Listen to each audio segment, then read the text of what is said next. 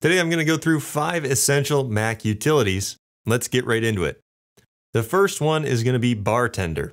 And if you haven't heard about Bartender, it cleans up the Apple menu bar in Mac OS up at the top. And you can set it to either hide or show whatever different icons you want. I have mine set up so when I come up and click in the upper right hand corner, it shows all the icons that I want hidden. You can also set it up so if you do this and you hover for a few seconds, it will automatically show everything that is hidden. Now, to me, this is an essential utility because if you have a Mac, you know how clustered the menu bar can be, just full of stuff that you may or may not use on a daily basis. So I keep a few things up here: Wi-Fi, Bluetooth, the display button, and control center are visible all the time for me. The rest of the stuff remains hidden that I probably don't even need to be in the menu bar because I rarely use it anyways. Now, one of the hidden things in the menu bar is my second essential utility, and that is CleanMyMac. Now, I really liked the interface of CleanMyMac X better. I understood it a little bit better. The newer interface is fine, but to me it feels like it's missing some of the old features. I don't think that's actually the case, but that's how it feels to me. I think they tried to dumb it down and make it a little bit more simple. It was already a simple app to use. Now, the killer feature here with CleanMyMac, I think, is called Space Lens, and that lets you dive into your different hard drives that are attached to your computer or your main hard drive that's in your computer and figure out what is taking up all of your space, and then you can easily delete it. The other thing that I think is really cool about CleanMyMac is it's helpful to clean up old applications that you've long ago uninstalled. So some files can linger around even if you are going into Finder and the applications and moving it to the trash. There can still be files and folders left behind. CleanMyMac finds all of those and gets rid of them. One annoyance I found from the newest version of CleanMyMac is the RAM notifications. I just had to turn them off because it's like, Final Cut Pro is using 4 gigabytes of RAM, Safari is using 3 gigabytes of RAM. Okay, this thing has 32 gigabytes of RAM. I'm using an M2 Mac Studio. It's got plenty of memory, so a few applications using half of the RAM really isn't that big of a deal. I had to turn those off. I don't mess with really the RAM management or try to clear up RAM through CleanMyMac. I let the Mac itself handle that. Next on my list is a classic must-have application called Magnet.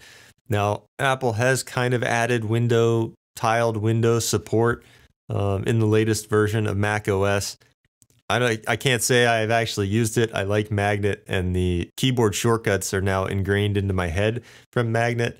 And I like that you can set keyboard shortcuts to whatever you do most often. So if you want to have split screen left and right like I do, it's Control Option and the left or right arrow will send the window to whatever side of the screen that you want. You can make windows, a third and have something the other 2/3. You can stack them top to bottom and, pick your poison, whatever you want your keyboard shortcut to be, you can set that in the application. Next up for me is Raycast. I started using Raycast late last year, and I haven't even really scratched the surface of what it's capable of. Now, Raycast is kind of like a Spotlight search replacement, but if you think about it like that, that's dumbing it down way too far. So the power of Raycast goes a lot deeper than Spotlight search, and my favorite use for it so far is I created a keyboard shortcut for switching the output device on my computer. So if I'm editing video, sometimes I like the audio from the studio display. Oftentimes I want to listen through it on my headphones, studio monitors as well.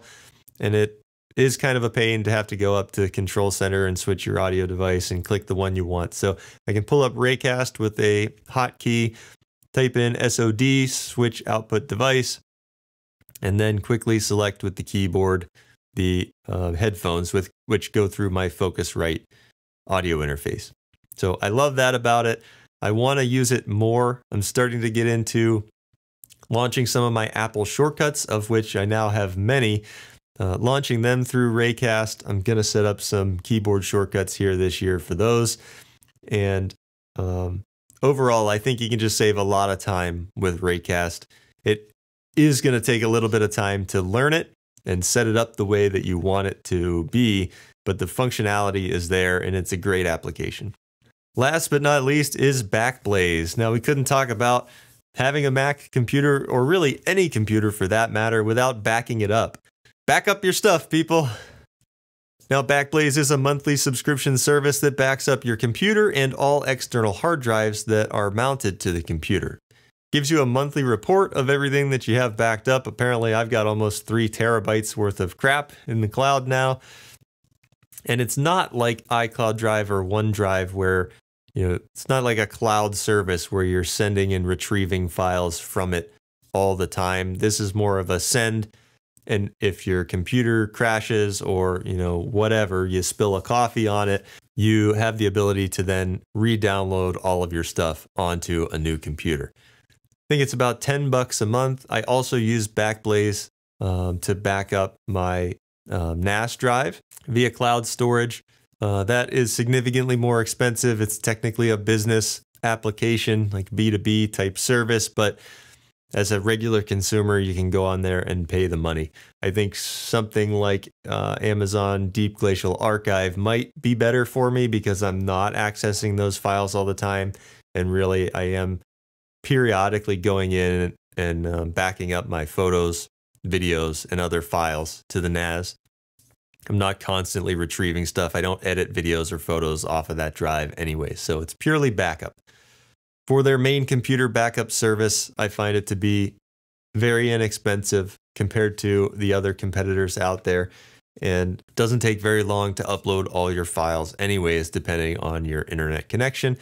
And then the utility runs in the background on your computer. As files are updated, it updates them in your backup.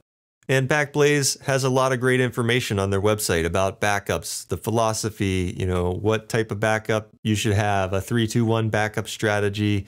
They definitely recommend using Time Machine. So they're not just saying, yeah, use our product. They have a lot of information out there to give you the knowledge that you might need to set up a proper backup for your computer and your files to help make sure you don't lose anything in an unforeseen event. That about wraps up my top 5 essential Mac utilities. If you want to see more like this, give this video a thumbs up, subscribe for more, and until next time, later.